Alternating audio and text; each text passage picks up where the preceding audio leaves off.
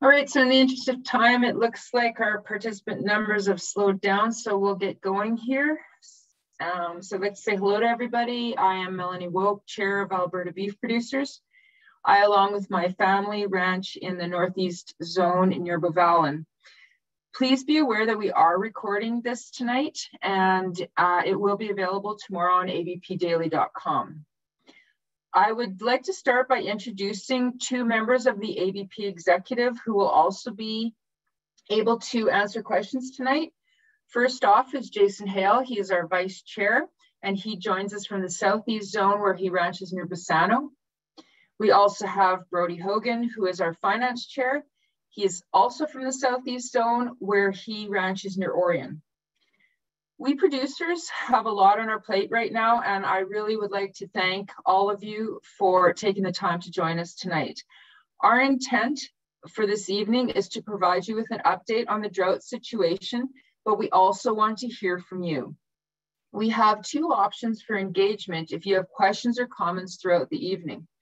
You can either submit a question through the question and answer function at the bottom of your screen. Please do not enter it in the chat, and we will do our best to answer them as we go. Or you can raise your hand when we call for questions, and you'll be unmuted and unmuted to ask your question live. Tonight, I will provide an update on ABP's work with the government to address the needs of producers. You'll also hear from Karen Schmidt, who is our ABP Production and Extension Lead, and Stacy Domolowski, who is with the Beef Cattle Research Council. And they will be speaking on production considerations during the drought. With us from AFSC, we are very pleased to have CEO Daryl Kay. We also have Steve Yance, who is the Chief Client Officer, and Emmett Hanrahan, who is the Vice President of Product Innovation. They will discuss some options available through your insurance coverage. So with that introduction, I'm going to get started. The ABP executive and staff have been monitoring the conditions across Alberta over the last several weeks as concerns of a widespread drought continue to elevate. Now, as conditions rapidly deteriorated, the Canadian Cattlemen's Association held a meeting with provincial organizations, chairs, and managers for a national discussion on disaster relief options to establish industry position, but also to provide producer-led solutions. On July 9th, General Manager Brad Dubo and I met with AFSC representatives to clearly communicate that the situation was becoming extremely serious and requested that AFSC start communicating options to livestock and crop producers through their channels. Since then, AFSC has put an additional 121 adjusters in the field. These adjusters are then able to conduct pre-harvest crop assessments.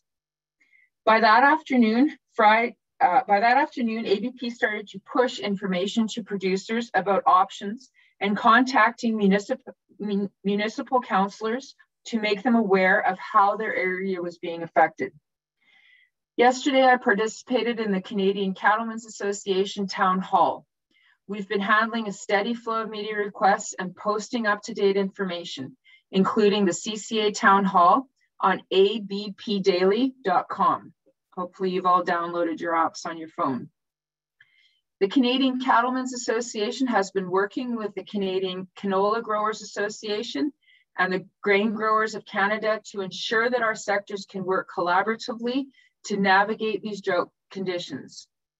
This morning, a joint statement went out asking to expedite approvals for insured crops to be designated for livestock feed or grazing purposes, to ensure crop insurance office staff and adjusters can assist with producer requests or questions in a timely manner during this time of urgency, and also asking for temporary but immediate incentives or preferential treatment under crop insurance to allow insured crops to be grazed or converted to feed without penalty.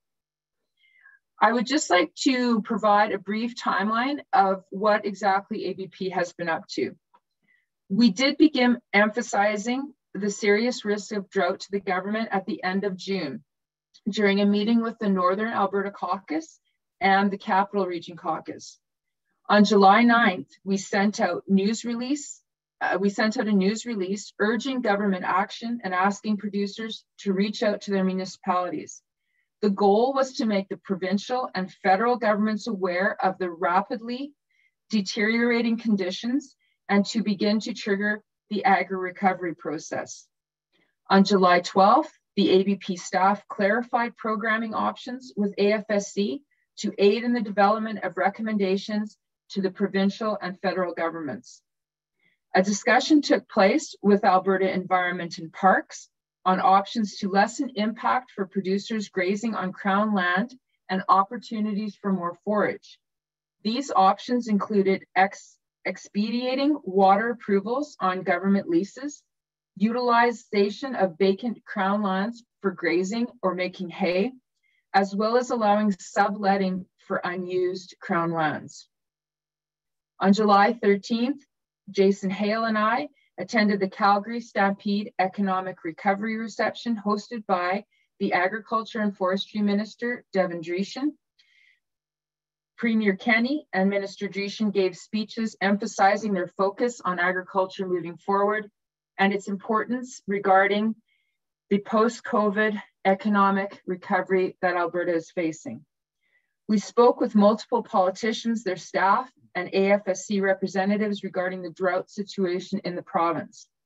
Once again, our message was the urgency for a rapid response as the window for converting crops to cattle feed was quickly closing. The next day, staff provided informal recommendations to Minister Dreeshen ahead of the federal, provincial, territorial partnership meeting on July 15th. These recommendations were aligned and put forth federally by the CCA and emphasized prioritizing the full exploration of agri-recovery. They included allow insured crops to be designated for alternative use in a timely manner, provide support for quality access and infrastructure, implement feed need drought assistance programming under agri-recovery, and to immediately announce the list of designated regions for a 2021 livestock tax deferral, with a further recommendation of it possibly being carried on for more than 1 year to give producers the opportunity to restock once conditions improve. On July 14th, I attended a reception hosted by Ministers Dreeshen and Bibeau. This was a small gathering which allowed for conversation with provincial and federal politicians as well as industry leaders.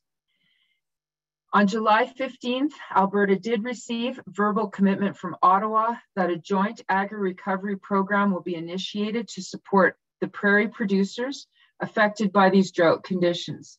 This was especially timely as the possibility of a federal election has been suggested.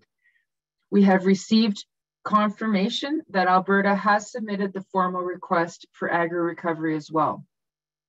I hope that gives you a general idea of what's been going on and really how quickly things have been moving. It has been ABP's mission to initiate drought solutions as quickly as possible. I can say that rather than just talking with the government and trying to increase their awareness, we really tried to provide solutions that producers had asked for. Unfortunately, we don't have all the answers, and we are really asking for your input tonight. ABP will continue our efforts in maintaining a viable industry through these unbelievably tough times, which will likely impact our industry for the next several years. We are absolutely a resilient industry, but we do need some help. Would anybody like to ask any questions at this time? And I cannot see any raised hands or anything else. Caitlin, is there anybody that's got anything? I do have one raised hand, so I will, where did it go? Nope, looks like they put it down. So I think you're good to let Karen carry on. Oh, they put their hand down. Okay. All right, then we will. Sorry, Laura does have a question from Eric Butters, so I'm just going to unmute her. Sure. Go ahead, Laura.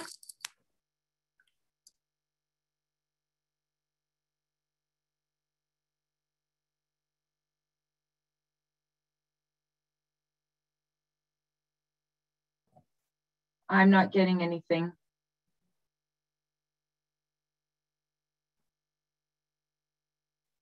The Iowa producers feed grains. Iowa produces more feed grains than all Canada combined. What is? Does anyone know what the state of the Iowa crop and the rest of the U.S. Corn Belt is looking like? In order that we might have a backup supply if we need it. So what I've seen on Rural TV, which is kind of our window into what's going on in the US, they declared 50% of their agricultural land under severe drought, 30% under, I forget what the word they used was, extreme drought. So I haven't heard numbers, but I think a large portion of their country is in the same boat that we're in. We've heard that the crops in North and South Dakota are done. And recently, actually, Brody gave us or sent us some information that in parts of Montana, they're not even allowing combustible engines to be on any cropland or pastures because of the risk of fire, and there is no ag exemption there. So it's pretty dry not only in this vast area of Canada, but in the United States, it's quite large, but I don't know numbers. Does anybody else on the call have a better answer than that?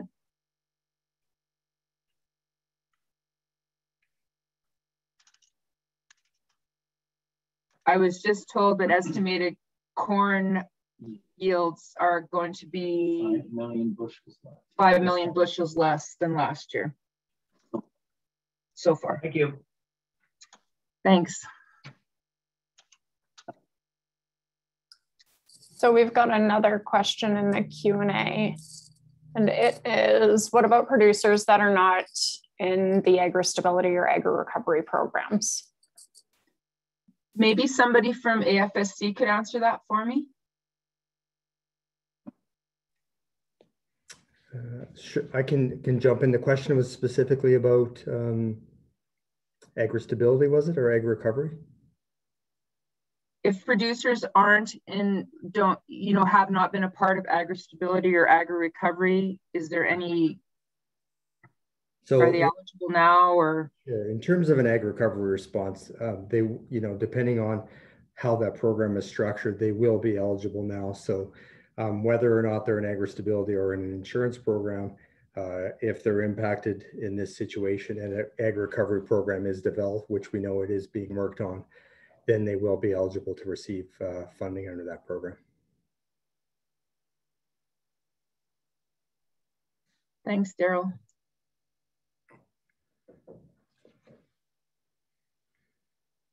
So we've got a few questions coming in specifically for AFSC. I think we'll get to the first presentation, and then if we can have AFSC present, and then we'll handle those questions after. Sounds good. Thank you. So I am going to now introduce Karen Schmidt, who is the ABP Production and Extension Lead, and Stacy Domilowski with the Beef Cattle Research Council. I believe, Karen, you're up first. That's correct. Thanks, Melanie. I'm just double checking that everyone can see my screen. Perfect. Melanie nod. Perfect. Excellent. Stacy and I are going to give a bit of an overview of some production considerations and resources that are available in drought situations. So first of all, when we see hot temperatures like we've been seeing over the past few weeks, it's important to recognize that animal requirements for water increase substantially. And in some cases, they can actually double for some classes of cattle. So having sufficient water is really important, especially when seasonal sources are drying up, such as seasonal springs, dugouts that don't get a ton of runoff, those types of seasonal water sources. So it's really important to have a backup plan, whether that's pipes, troughs, hauling water, wells, even making new developments. Those backup plans are super important to make sure cattle have access to enough water. And on that, when we have hot conditions, the evaporation of those water sources, especially in standing water bodies like dugouts, leads to concentrations of certain nutrients that can be harmful to cattle. And especially we'd be concerned about things like sulfates, nitrates, salts, altering the pH of the water source, and total dissolved solids. And you can see in the chart to the right, those are for sulfates, and looking at some of those concentrations that can be very harmful for cattle. I'm sure that a lot of you probably remember the situation that happened in Saskatchewan a couple of years ago with high sulfate water. Another thing that we see in hot, dry conditions is the formation of blue-green algae, which actually isn't algae at all. It's a type of bacteria called cyanobacteria, and it actually produces cyanide as a toxin.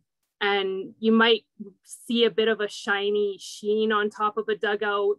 It might kind of look like oil spill or paint spill on top of the water. So the message here is really test your water. And once you get those results, you can actually enter them into Alberta Agriculture's Rural Water Quality Information Tool, which will let you know if there's anything you really need to watch out for in terms of water sources for your cattle, if there's any contaminants there of severe concern.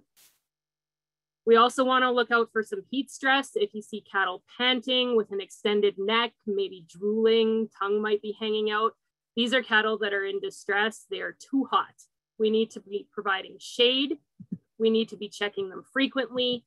We're not moving them in the hottest parts of the day. We're moving them early morning or late at night. Again, this is where water access becomes very important to fresh, clean water.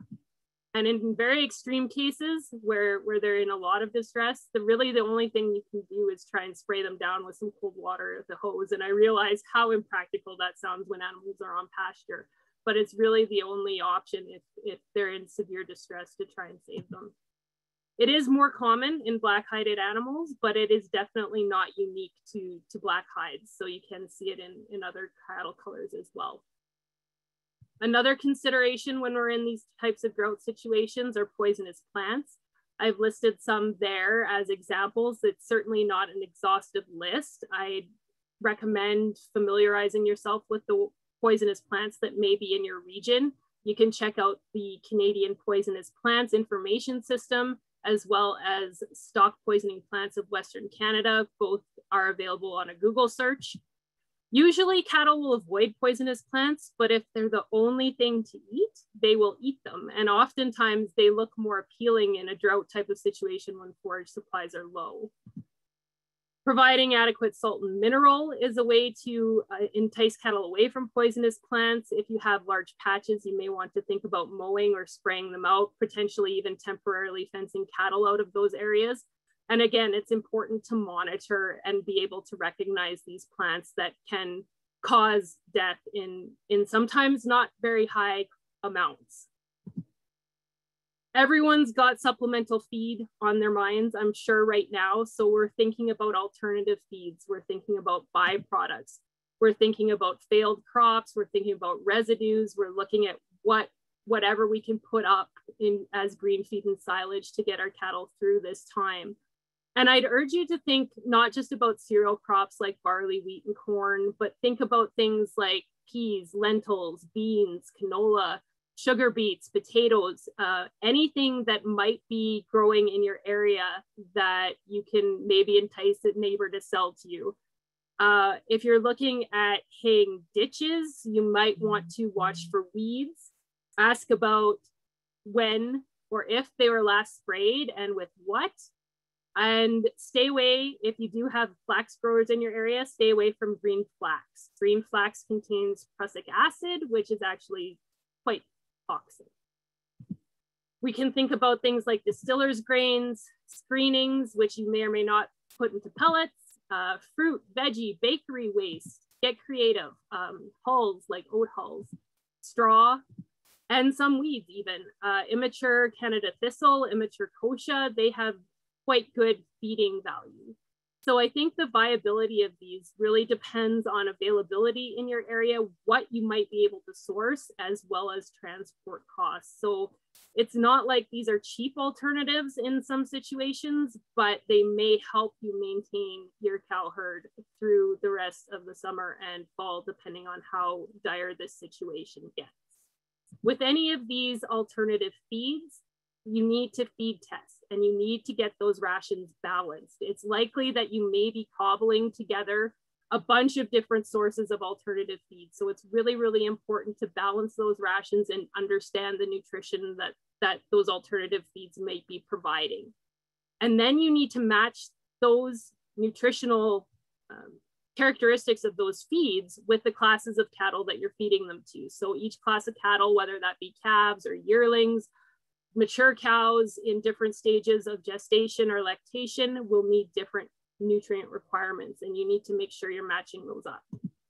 So the first things we're always looking for are energy and protein. A lot of alternative feeds might be a bit lower in energy and protein than what we're used to on good green summer pasture. So we might have to look at supplementing energy or protein or both. We're looking at minerals, we're looking at vitamins. Vitamins that are usually present in green growing grass might be lacking in alternative feeds. If you're sourcing some cereal green feed, you can want to pay particular attention to calcium phosphorus ratio and consider the antagonisms between some of these minerals. So things like copper and moly will interact with each other, and too much molybdenum will actually tie up copper. The same if you've got too much iron and too much sulfur, that can also tie up copper. Sulfur and selenium also interact. So I think there's a lot of potential antagonisms between some of those minerals, which may not be meeting the cattle requirements. So it's important to talk to a nutritionist if you're unsure. There can be several anti-nutritional factors in alternative feeds that we're concerned about, and there's a list of those there. Now, one thing we want to be sure that we're keeping in mind is that some of these can have additive effects. So if you have high sulfate water and you're feeding a feed such as, say, canola with also that could have high sulfur in it, those will have an additive effect. And we need to consider all the sources of some of these anti-nutritional factors that may be present. In addition, nitrates can be high in drought stress cereals. So it's something to keep in mind. If you're using screenings, you want to be very, very careful about ergot or any other mycotoxins. And we want to think about dry matter and digestibility. So some alternative feeds may be awfully wet, which means that the rumen won't function properly unless there's a drier source of feed with it. If you're feeding something that's very low digestibility, like straw, cattle in some production scenarios, say cows in late gestation, can't eat enough straw to meet their nutritional requirements, and you'll risk impaction.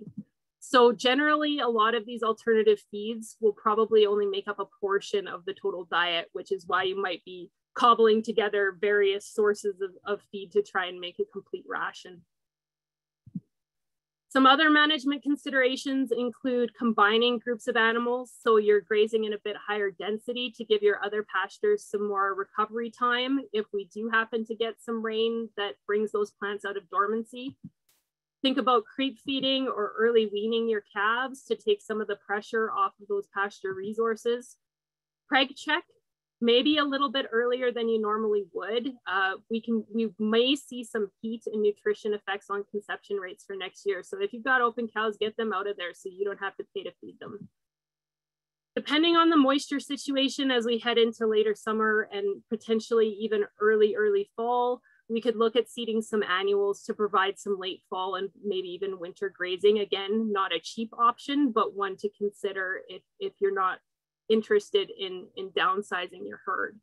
So that is it's a question mark right now because we don't know if soil moisture conditions will support that germination of those crops, but we can always cross our fingers. Anthrax can be a concern in hot and dry conditions, and this is because when cattle are overgrazing pastures, they might be consuming more dirt and more soil, which is where the anthrax spores are. So if you see any animals with sudden death and you can rule out poisonous plants, don't touch them. get a vet out to see if anthrax might be a concern. And last but not least, the most heartbreaking option is obviously destocking to some extent or another. And that's a decision that has to be made on individual basis. Last but not least, we want to monitor pasture recovery. Even if we can consider the drought over, it may take some time for the pastures and other feed sources to bounce back, even into next spring. So make sure you're monitoring your pastures closely to make sure their recovery is sufficient before you start grazing them again. When you've got equipment out on anything, if you're silaging, if you're trying to hay things, you guys need to have fire extinguishers and water trucks handy. There's been a ton of swather fires in really hot, dry areas lately, and it's very, very nasty. So make sure you check your fire extinguishers, that they're working properly. And also, this is a really stressful time for all of you, for all of us. Wellness supports are available, and don't be afraid to reach out. The best time to plan for a drought are years when there isn't one, and it should be a permanent part of every grazing plan. And so for some resources to help you do that, I'm going to hand it over to Stacy. Okay, thank you very much, Karen. Karen gave a really great overview on some things that you guys can do right now to kind of mitigate some of the drought stress that you're seeing. We do have a lot of great resources on our website, beefresearch.ca. You know, this widespread of drought is definitely something we're not used to seeing all the time, but we are used to seeing regional droughts, and there is pretty good evidence of things that do work. And so if you go to our website, beefresearch.ca, and type in drought in the search bar at the top, you will bring up a whole bunch of resources here. Karen's just showing a bit of a screen grab, all sorts of things around some just general resources, water systems, alternative feeds. A lot of the stuff that Karen has talked about, we kind of dive a little deeper and give a bit more information on that as well.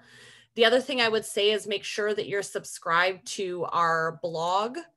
We push out new information that way, and there is some new resources coming, including a calculator on how to think about pricing some of these alternative feeds, because I think that's a big question, is if you want to work with your farmer, neighbor, or whatnot to graze this, how do I even start the conversation of where to price this? So that stuff's coming, so stay subscribed to our blog. Karen did also mention the need to feed test right now, and making sure that the feed source you're planning on feeding, there's no serious red flags. The feed test calculator on our website, if you go to resources and I'm completely blanking on it. Decision-making tools, sorry, there's a feed test calculator on there. This is just a really simple check for your feed. So what you do is when you get that Greek printout sheet that, you know, gives you all these random numbers, how do you interpret it? You can put it into this calculator, as Karen mentioned, matching it to the class of cattle at the top, the stage of production, put in your general information about it, and it just pulls up this result at the bottom. It's kind of a red light, green light situation. If it's green across the board, that feed is good enough to be the only source of feed you're feeding your cattle. If you're starting to see those red boxes pop up, you need to think about supplementing, blending, that sort of thing. So this is a really useful tool, but keep in mind some of the other things Karen's already mentioned about additive effects and some of the sulfur and nitrate issues that you might not be seeing on this calculator with some of those alternative feeds you may be considering using. And with that, you know, obviously we welcome your questions, but we are hosting a free webinar for beef producers on July 29th. We've pulled together a panel of veterinarians, nutritionists, and forage experts that are here for you to ask those questions about, you know, risks of feeding canola, what you need to know about some of these different feed sources that you may not be used to feeding. So make sure you write that down and join us for that, for your chance to, it's a free Q&A with experts in the field to be able to answer some of those animal production, animal health related questions for you. And I think that's all we have, right, Karen? that's it. We'd be happy to answer a few questions. But again, if you are free on the 29th, you'll be able to get specific tailored advice. So that's something to stay tuned for. That's really great. Two really good presentations. Thanks. I always say, as a veterinarian, we always think we know everything, but I always learn something from you guys. So I appreciate it. And these BCRC webinars are fantastic. And Miles is sitting behind me and he just said we have to write that down on our calendars. So even though I do get the emails. So anyway, thanks very much, you guys. Very much appreciated. Are there any questions in regards to this presentation? I know we have quite a few questions for AFSC. We're just going to hang on until we hear from them. Is there anything for Stacy or Karen? I'm not seeing anything for Stacy or Karen, but I've got one from Darlene Bedell. Okay. In regards to our work with the government. So she's asking why we're asking the government to ensure feedstock conversion to ranch beef producers, but in 2002, no one enforced the amount per bale. So beef producers had to pay high prices for supply and demand. Who's going to be the watchdog so farmers or crop producers aren't double dipping? Anybody want to take that one?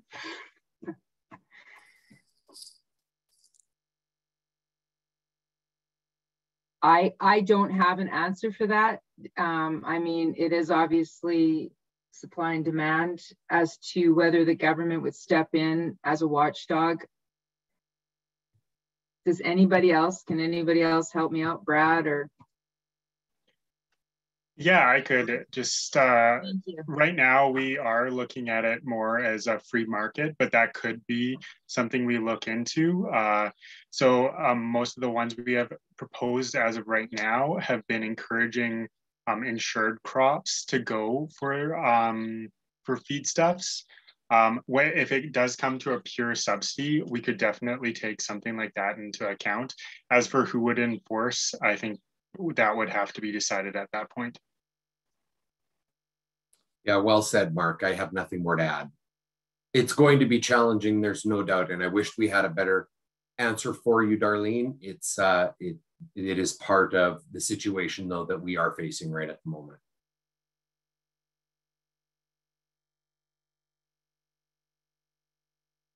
You know, I think we're already starting to see that with our hay pricing. It's just going through the roof, if you can even find it. I mean, there's a lot of factors going into that. As I said, the Americans are dry, and we're seeing some movement up here into our feed, as well as these production contracts, which are kind of holding some of these crop producers at having to fill their contracts and not being able to convert some of this to feed. So there's a lot of different moving parts for this, and unfortunately, yeah, well, as far as the price, I don't have a good answer for that either. Any more questions, or are we going to move on to AFSC? Yep, the other questions I have are specific for AFSC, so we can carry on with them. Perfect, then take it away, AFSC CEO Daryl Kay. Thank you very much, Melanie. I think I'll ask Caitlin to share a presentation. Sure, so run through these slides fairly quickly. I know we've had a number of questions, and I just as soon get into some of those questions and work with some of the producers. So I guess I'll start by thanking you for having us tonight. It's a good opportunity to get in front of everyone and have a discussion about, you know, some of the programs that we're trying to work with the government on, talk a bit about adjusting and how we're trying to manage that workload. And we know that there's certainly an urgent need for us to respond quickly. We know that this is an extremely difficult situation, and we want to make sure we're trying to support producers as much as we can. So Caitlin, I'll jump into the first slide. And just quickly, I know Melanie did mention, but I do have a few folks with me tonight. Steve Yons, who's our Chief Client Officer and oversees our adjusting area, is here, and Amit Hanrahan, who is our Vice President of Product Innovation, but oversees that product development group as well. So So I guess the first thing we really want to talk about and stress is this discussion about putting crop to another use. We recognize in those situations it's important that we producers reach out to an insurance member in our branches so that we can do a yield appraisal and try to release those acres as soon as we can. So that's the first key point I wanted to make. I know we talk about strips and things like that in the case of silage or bale. That really helps us manage the workload because we can come back to that work. So that's pretty important as well. I do have a slide on adjusting, so I'm going to talk a bit more of that when I get there. I do want to address the low yield allowance because this conversation has come up a lot. This is the allowance that we have in place for that situation where the yield on a crop is extremely low, and it gives us an opportunity to apply a zero yield to those impacted acres. And when we talked a little earlier about, providing some incentive to the crop producers to turn that into feed, that's what we're talking about here. And we all know, I think we probably have all heard the Saskatchewan announcement late last week that talked about them doubling their allowance to try to incentivize, more crop producers to head down that path. I want we are having those conversations. We're working very closely with the federal government and the provincial government. Made some very good progress today. We certainly understand the urgency. This decision needs to be made quickly if we are going to move ahead with something. And so I'm hoping that we'll be in a position to perhaps announce something in the next few days. But it is something we're aware of. We know that obviously Saskatchewan has made that decision, and we're working with the federal government and the provincial government as well. Wanted to talk a little bit about variable price benefit because we have had some questions on, obviously prices have gone up significantly. And the variable price benefit is included on anyone who's purchased crop insurance, whether annual crops or perennial crops. And so obviously we've seen some significant price increases as long as those increases are over 10%. What we do on this program is we take an average of prices from October. And so if any of those producers on either of those programs are in a claim position, it will be paid out at the higher amount. And I know we've talked about the pressures around delivering on contracts, forward contracts. And so the good news from the variable price benefit perspective is that any claims will be paid out at that higher price. Now it is capped at 50%, which we may be bumping into in a few cases, but I'm comfortable and confident that that program will help support producers when they're in a claim position. So we can jump to the next slide, Melanie, or sorry, Caitlin. So obviously from an adjusting perspective, this is a focus of our organization.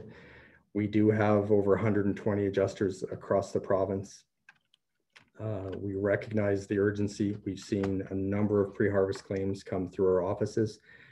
We've handled somewhere around 350 to date, but we also know those numbers are raising and coming up rapidly. So number one, I want to talk about priorities because obviously we're not treating all claims the same. And the top priority for us right now is those clients looking to bring cattle onto the land to graze. And so we do need to have a claims adjuster out to look at that crop and do a yield assessment as quickly as possible. That's number one. Number two, we're talking about silage and baling crops. Obviously, we have a little bit of time here in terms of if a producer can leave a strip for us to come back to. That way, you don't have to wait on anyone from AFSC, and you can get out there and do your work. We're likely going to see that crop continue to deteriorate anyways, and be in a better claim position if that's the case. So we're asking for strips in those particular examples.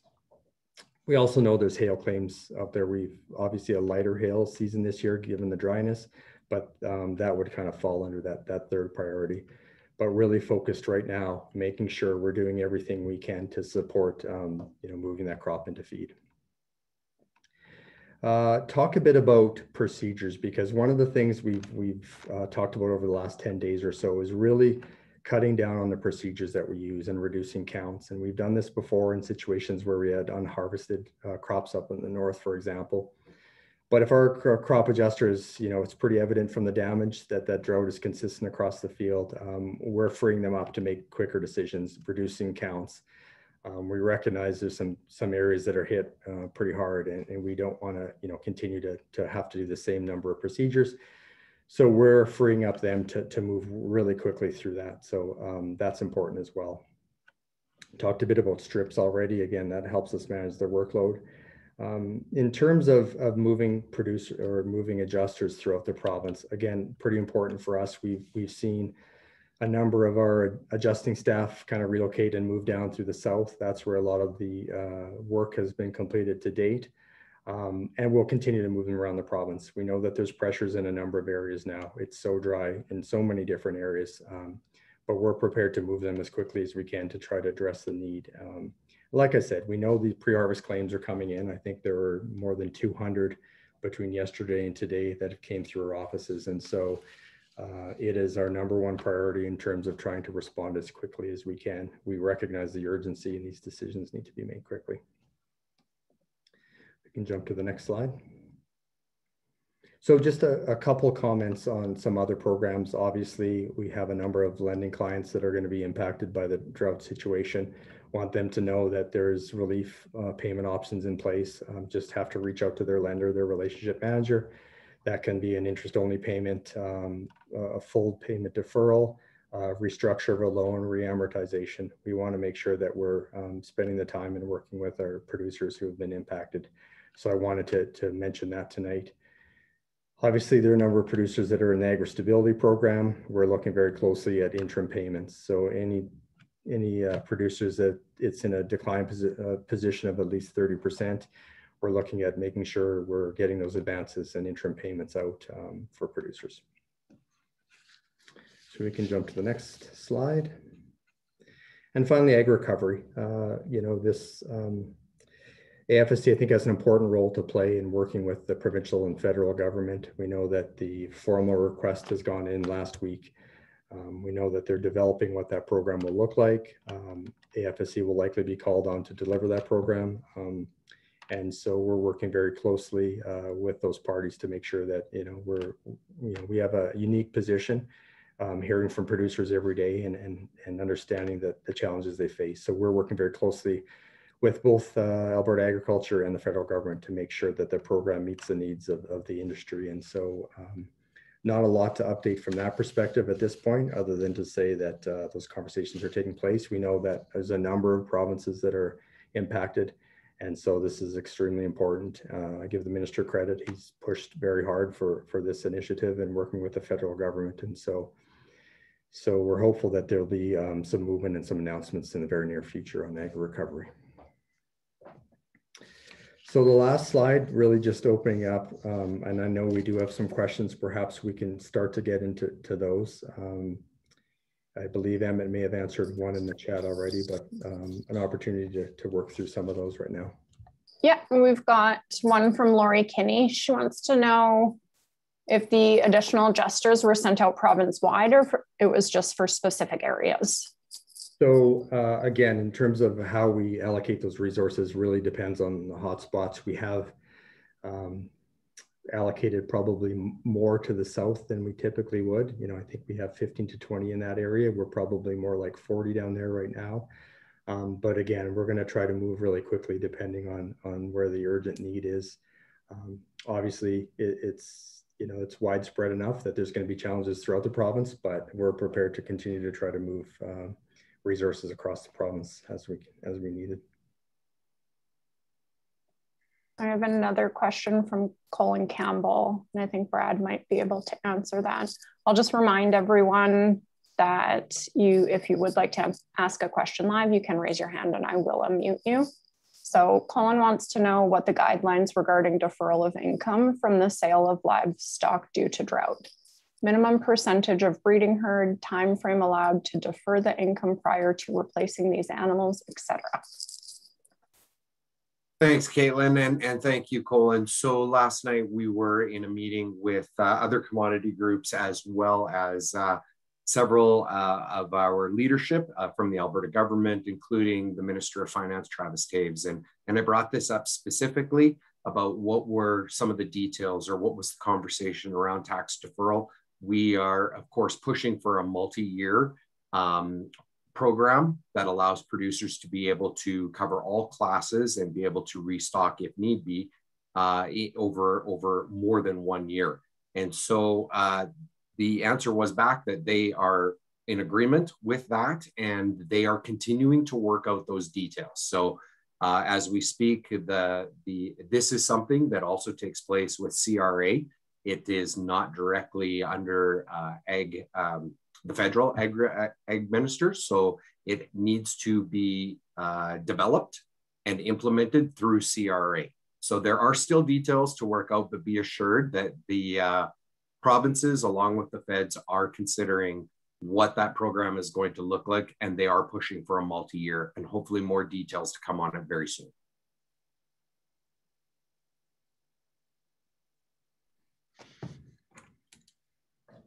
There's also one more question here from Carol Fremart. Kaylin, do you want me to just? I think that's part of an ongoing conversation that Emmett was having with her. So I'm not sure that that needs to be addressed live. I do have another one for Karen or Stacy if they would like to take it. What classes of cattle fare better on alternative feeds? So very generally speaking, obviously it depends on the nutritional composition of that alternative feed, but because the nutritional requirements are generally a bit lower for yearlings and calves, they will generally do better on some of these alternative feeds than cows in late gestation or in early lactation. So it's just because those nutrient requirements are so much higher for cows in those instances that some of those alternative feeds without supplementation just won't have enough to them to carry those cows through.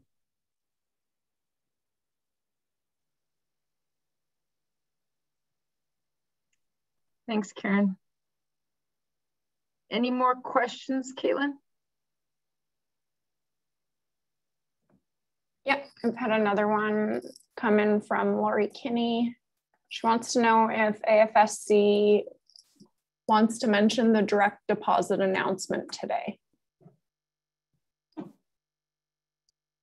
Oh, sure. I think, and I'm not sure if Steve Yons, you want to provide some details, but we have introduced at long last direct deposit, so we can make payments more quickly.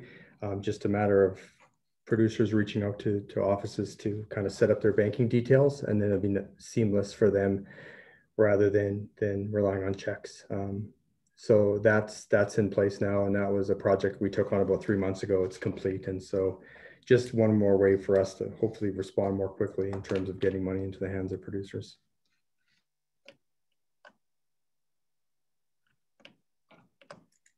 Thanks. I've got another one here. It says that their local AFSC office was telling them that if they take their crop insurance today, it will be assessed at today's yield and assumed optimal growing conditions from today onward. To make decent silage, you want to make some meat in the kernels, but a week can make a real difference on these crops under current conditions. If a strip is left, why can it not be assessed like my grain growing neighbors when it is dry and shriveled up? Good question. And my understanding is, in the case of leaving a strip, I think it would be assessed when we get out to the field to take a look. And this may fall under some of those questions we're hearing about low yield allowance, because I think that may fall under that. I'm not sure if there's something else Emmett or Steve wanted to add on that particular question.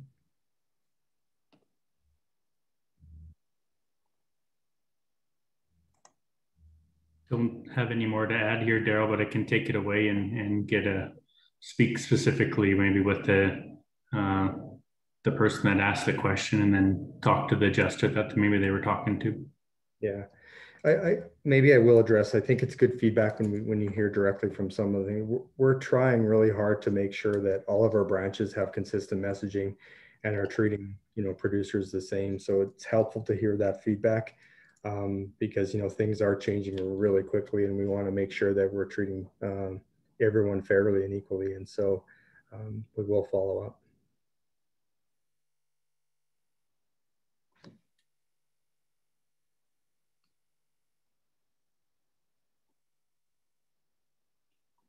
Okay, so I was incorrect about Carol's question. Sorry about that. She wants to know, she says they don't have crop insurance. We have moisture deficiency on both our green feed and our pastures. However, that one storm that was over by the weather station put us over. We received no moisture whatsoever and no compensation was received. There's a real problem with this program as the rain and the weather is so sporadic. We just received a skiff of rain today for the first time in a month, and I'm sure it will put us over. She's talking a quarter inch today. Due to the ongoing heat and only receiving rain at one weather station does not do anything for our crops and pastures. Can anything be done about this program? 6 millimeters puts us out of a payment position. Yes, I did try and answer that a little bit in the chat, and unfortunately, like, I can certainly understand the frustration. Unfortunately, if you know, unless you've got weather stations in every pasture, in every field, in every hay field, then it's really hard to eliminate that difference that happens. I mean, we've got several longer term options that we're looking at around, you know, things like personal weather stations or remote sensing. But right at this moment, the technology is just not there yet. So we're reliant on those federal weather stations. And there are some options within the program about choosing more than one weather station and those sorts of things.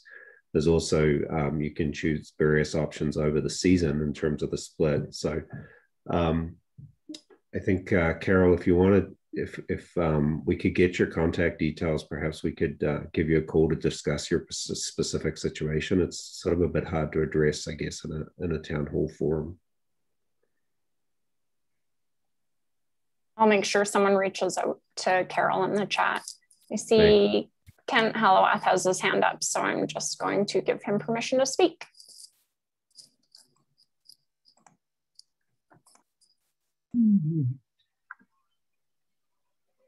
All right, can you hear me? So my question is kind of a question / comment in regards to the same being adjusted, and if adjusted at optimal yield that day. We're in a situation where our later seeded crops for our feed production use for our cows isn't more than boot high, yet our barley crops are knee high. So is there going to be any leniency on the adjustment of them?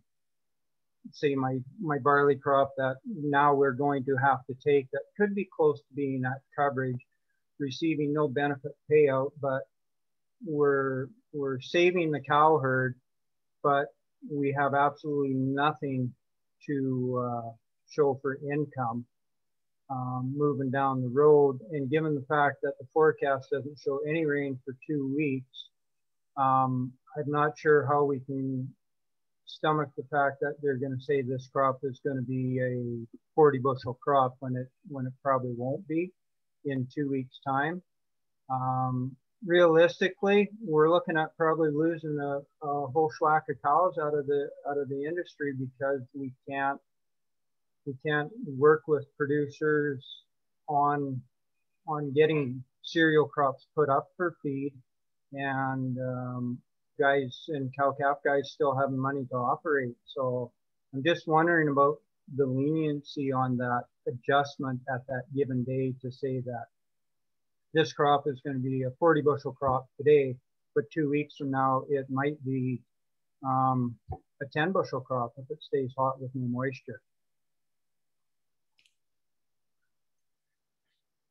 Yeah, unfortunately, we do the yield assessment on the day that it's called in or going to be moved over to that alternative use.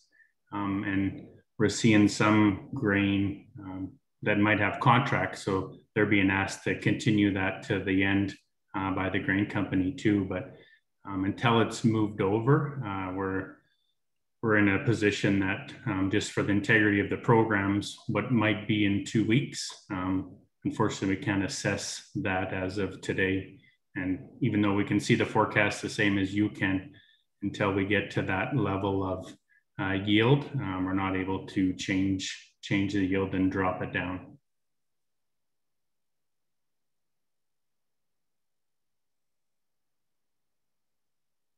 We've got another question in the Q&A from Kim Watchler.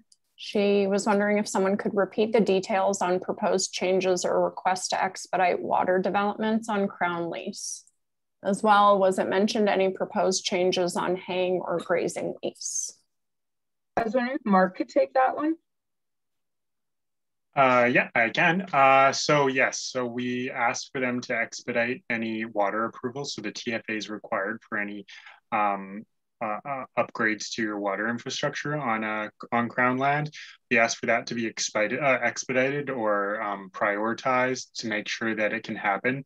You know, especially in the southeast where there is infrastructure issues, that we need that now so that forage can be properly utilized. So we pushed for that, and then as well as haying.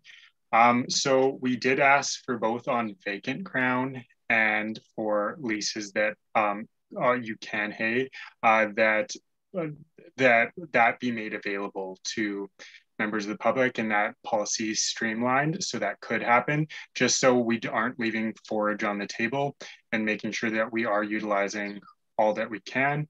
As well as Mel said, the subletting or other livestock, we're making sure that if there is leases or dispositions that aren't being used this year, that policy that says that you can't sublet isn't standing in the way of individuals' ability to maintain their operation.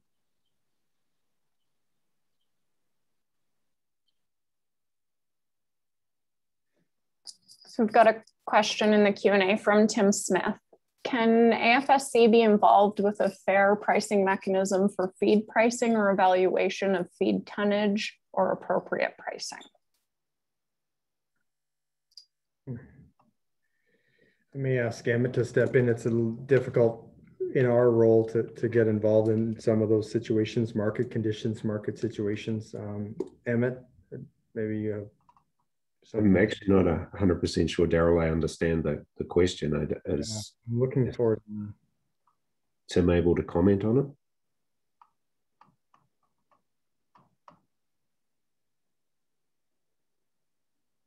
We'll see if we can get Tim to type up some clarification in the Q&A and just move on to another one for now in the interest of time.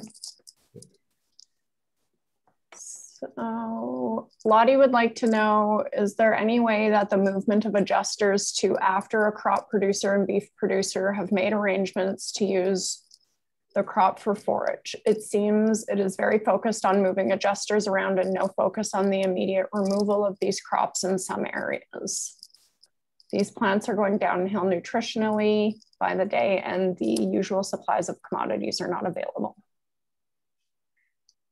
So in those situations, or like all the situations, is the client that has that field, they can call into the office and say they're planning to like a pre-harvest on that. And if the plan is to move it to a silage or to bale it, they can leave strips behind and get that crop taken off right away. So I'm not sure how the way that question was worded, because that is available, that you can get that crop taken off right away, leave the strips, and then we'll get a team member out there as soon as possible. If it's going to be used for pasture, where you're going to put the cattle out on it, then we'll get out there right away before the cattle get let out on that field to be able to do the yield assessment. But based on that question, it looks like it's going to be turned to silage or cut and baled. And in that situation, then the person that owns that field can leave the strips for us. Thank you. Tim offered some clarification saying third-party sales are often hard to negotiate. Can AFSC assist with common pricing mechanism or evaluation? That would be a difficult space for us to get into. I mean, if it's a question of providing resources on how to negotiate prices, I don't know what we would have to offer there. yeah, I'm not 100% sure. Daryl, do you have any? No, it's, you know, it's certainly something we can take away, but yeah, other than providing some information, yeah, I don't know how we would get involved in the pricing mechanism and insert ourselves into that process. You know, we're very focused on production, very focused on providing that information, but in terms of pricing, it's a little more difficult. It would be hard for us if the intention would be for us to sort of somehow broker a deal between two people. That would be a pretty difficult thing for us to get involved in, I would think. Then you three will need a law degree, I think, to do that. Yeah. I think it gets tough when we start talking about, you know, free market like we have here. I think that's putting you in kind of a tough position. Yeah. I see a lot added onto his question there. So he just said, okay, thanks. I guess your producer are unaware of this. So I would encourage anyone on this call, if you are working with a straight crop producer and you're negotiating and planning to take that off, is have them call into the office, any AFSC office right away, and they can work through the details on the steps to take for them to be able to move forward on that. So have the person owns that field call in right away, and we can work with them and get this move forward for you. I think there was a reference to us moving adjusters around. I can assure you there's adjusters in every branch office across the province. So although we're allocating some to some of the more urgent need, there are adjusters in every branch across the province that can respond to those requests.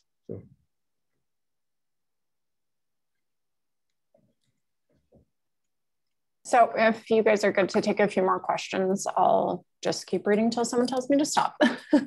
Cohen Campbell says, as a lot of the trouble is attributed to heat, would it be possible to include temperatures in the moisture deficiency program in the future?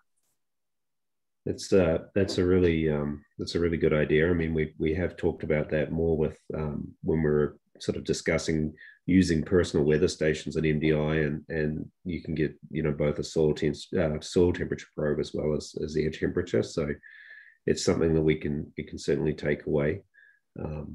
Yeah.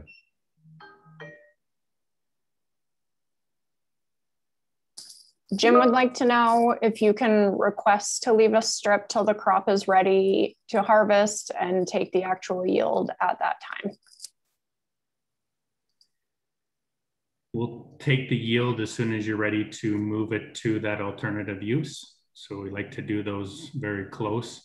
If we can't get out there, and the reality is if you move it to alternative use and we come a week later and that's deteriorated, then we'll take the yield at that time, which will likely work in the farmer's advantage, being it'll be lower at that time than what they were able to take it off at, and would lead to more of a payment.